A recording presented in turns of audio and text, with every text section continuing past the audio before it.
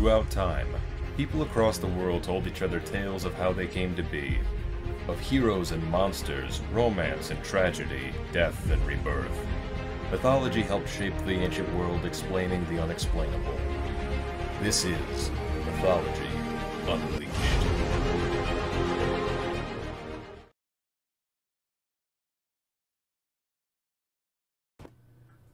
The British Isles are filled with rich history, culture, and more than a few creatures of legend.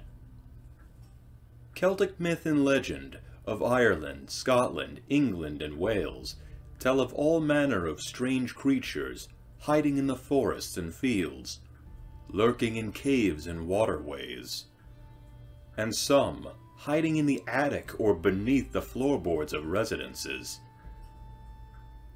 Some beautiful, others hideous. Some dangerous, others mischievous.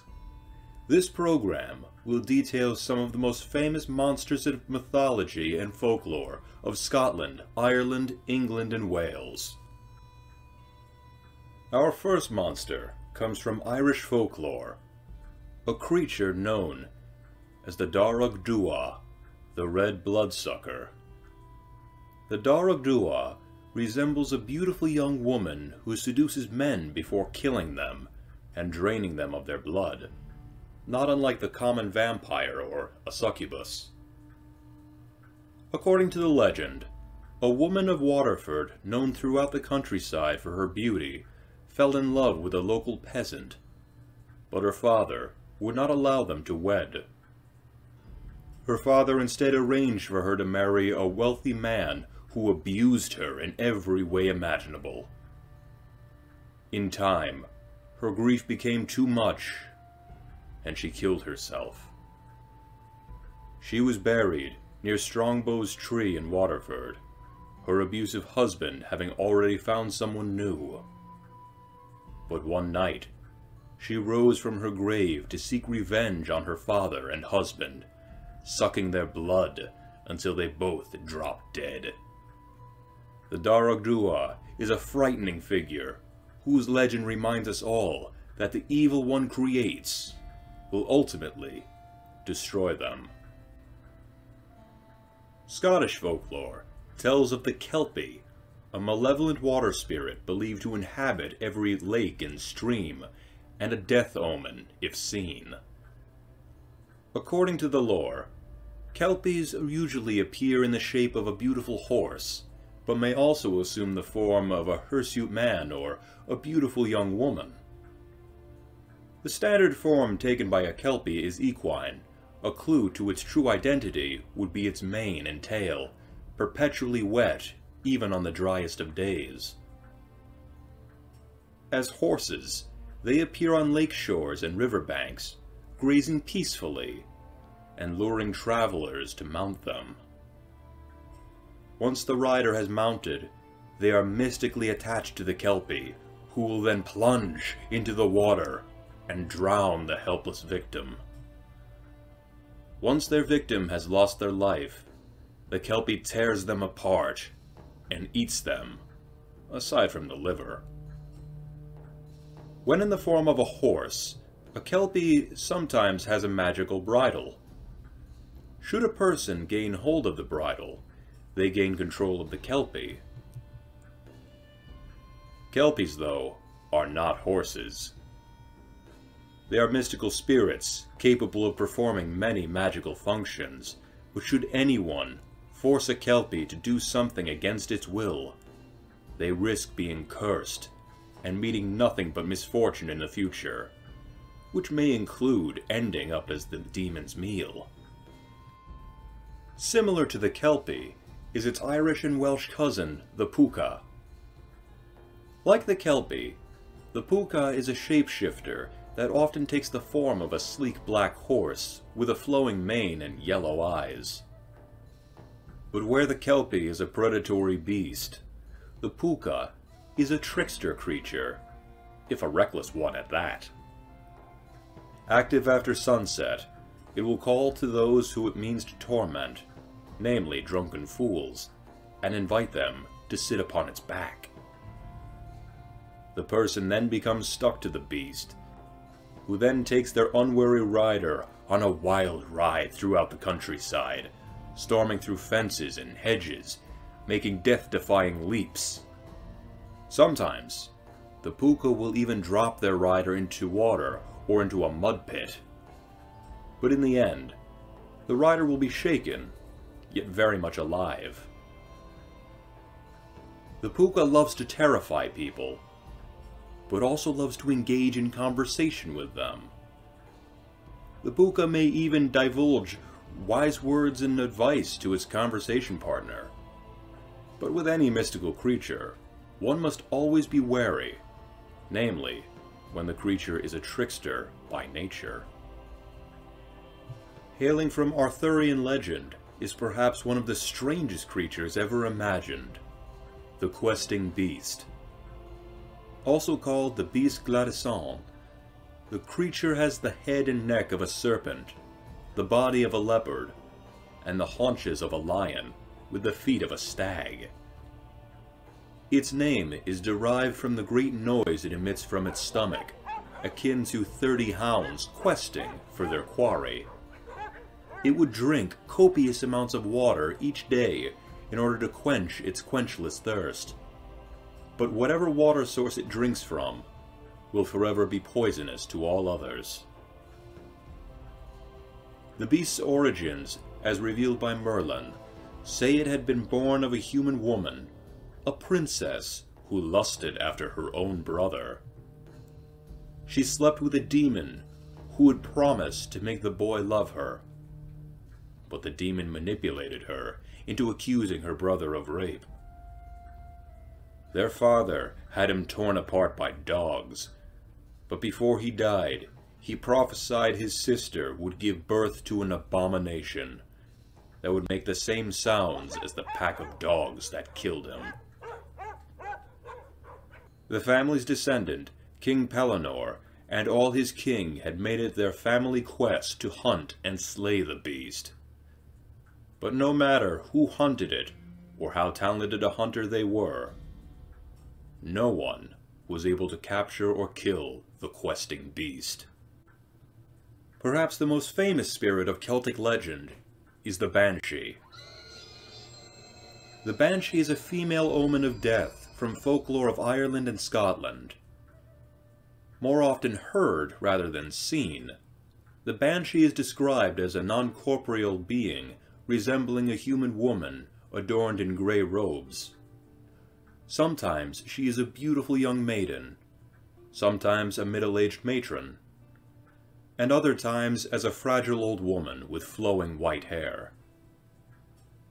She attaches herself to a family and manifests to herald an approaching death in the family.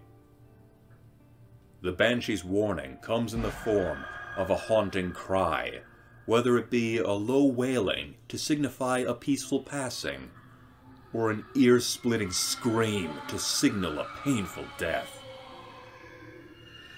These ghostly screams are almost always heard at night, and are said to sound like a blend between a woman's scream and the cry of an owl. It is said that if a person hears the wail of a banshee, then someone close to them, or perhaps they themselves, will soon meet their end.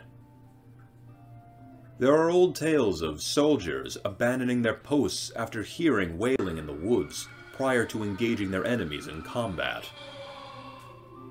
Terrified by the thought of the Banshee signaling their impending death, they would flee. Deserters would usually be killed by their enemies, their own armies for desertion, or simply by the elements if they stayed in hiding. And with every death, the legend of the Banshee would grow and grow. From counties all along the English-Scottish borders comes the tale of the redcap. Also called the powrie or dunter, redcaps are small and volatile, goblin-like creatures with long, prominent teeth, skinny fingers armed with talons like eagles, large eyes of a fiery red color, hair streaming down to the shoulders, iron boots a pike staff in his left hand, and a red cap on his head. They are said to inhabit ruined castles and old battlefields found along the border between England and Scotland, where they murder travelers who stray into their homes and dye their hats in the victim's blood.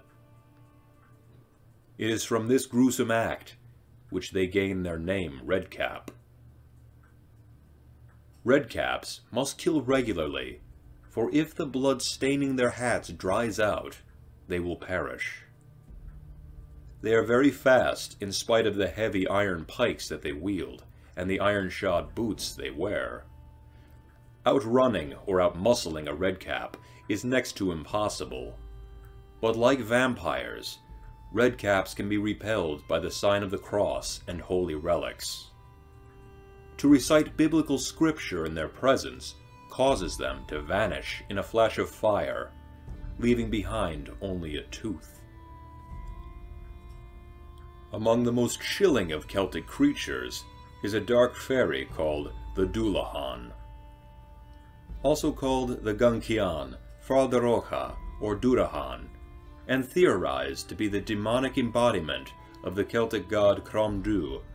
The Dullahan rides on Irish festival nights with a tattered dark cloak and a powerful black stallion. In one hand, he carries a human spine for a whip, and in the other, he carries his grim, grinning head. He will lift his head up high so he may see for miles and miles. When he stops, he will call out a person's name, drawing out their soul. Once the person's name is called, they are doomed to be spirited away to the other world by this frightful specter. Anyone who witnesses the Dullahan may have blood flung in their eyes to blind them, or may simply die of fright. No man-made barrier is capable of stopping the Dullahan's charge, though in some legend, the Dullahan can be held at bay when a gold object is thrown in his path. Another horseman demon, hailing from Celtic legend, is the Nucalavi. The Nucalavi is a sea demon in the shape of a skinless man bound to the body of a skinless horse. Muscle and bone and sour black blood coursing through its veins are clearly visible. Its head was large, perhaps 3 feet around, with a gaping smile, and long, gangly arms that could drag along the ground, with clawed hands attached. While many beasts and demons of mythology have a dualistic or animal-like nature, the Nucalavi was a being of pure evil. The monster would emerge from the sea and ride down unwary travelers all along the coast, grasp them by the scalp, and drag them into the sea to their doom. Even the Nucalavi's breath caused misfortune, spreading disease all along the wind and destroying crops across the Orkneys. In some stories, the Nucalavi was even capable of controlling the weather to a degree, causing season-long droughts. Though the Nucalavi was powerful and terrifying, it was not without weaknesses. During the months of the summer, the Nucalavi was said to be restrained beneath the waves by a deity called the Mither of the Sea. The monster would also refuse to emerge from the sea when it rained. As a creature of salt water, it detested fresh water. In fact, crossing a river or stream was more than enough to halt the charge of the Nucalavi. Spectral black dogs are abundant in English legend, but few are as feared as the Barghest, a nocturnal monster that preys on lone travelers. Originating from Yorkshire in northern England, the Barghest is a spirit that takes the shape of a black hound the size of a small bear, with large teeth and claws and eyes burning red. It has been said that the Barghest has the ability to change its shape, appearing as a headless man or woman, sometimes even taking the form of a rabbit, a cat, or other animal. Some stories go on to say the beast can vanish and reappear at will, adding to its otherworldly way. Like all ghostly black dogs, the Barghest was said to be an omen of death. When a person saw the Barghest in its canine form, it was believed that the person who saw it would die shortly thereafter. The Barghest was so associated with death that it was said to appear at the funerals of a noble person. Whereas most spirits and monsters are confined to one habitat or location, the Barghest was said to roam both urban and rural areas, with stories of its attacks taking place among the moors and in the dark alleys of cities. Last, and certainly not least, is a creature said to lurk in one of Scotland's many inland lochs, the Loch Ness Monster. Though descriptions on its appearance may vary, the Loch Ness Monster, affectionately called Nessie, is often depicted in art as resembling a plesiosaur, with a long serpentine neck, a horse-like head, 4 flippers for traversing the water, and a powerful rudder of a tail. The earliest written reference linking such creatures to Loch Ness is in the biography of Saint Columba, the man credited with introducing Christianity to Scotland. In the year 565 CE, Columba had stopped along the shore of Loch Ness when he saw a large beast about to attack a man swimming in the lake.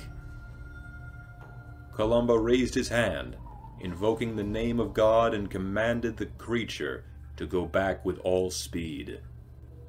The beast complied, and the swimmer was saved.